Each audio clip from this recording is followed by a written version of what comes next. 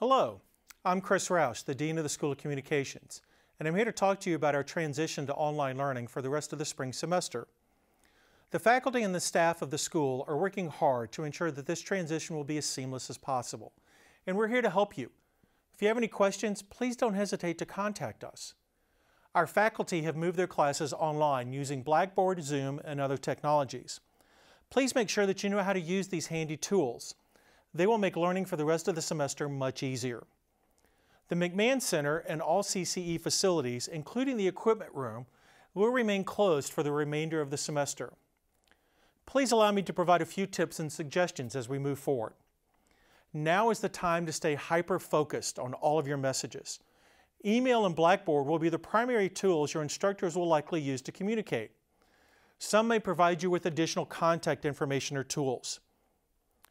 We are all tiptoeing through this new reality together, and we understand this is a big shift for many of you. It's a big shift for many of us as well.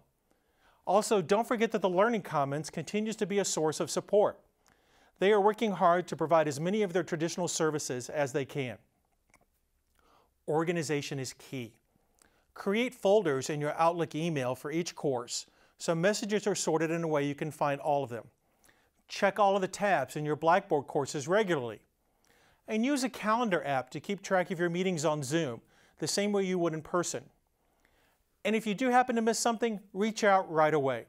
Don't hide from it, because the only person who will be hurt by missing something important is you.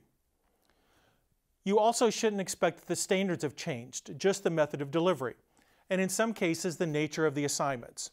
You are all still expected to present clear and well thought out work. And unless you hear otherwise specifically from your instructors, you will be evaluated by the same standards and rubrics that have always applied. I want to thank you all for adjusting so well in this time. You make me proud, and you are all a credit to Quinnipiac University. Again, please reach out to any of us with questions. We're here to help you.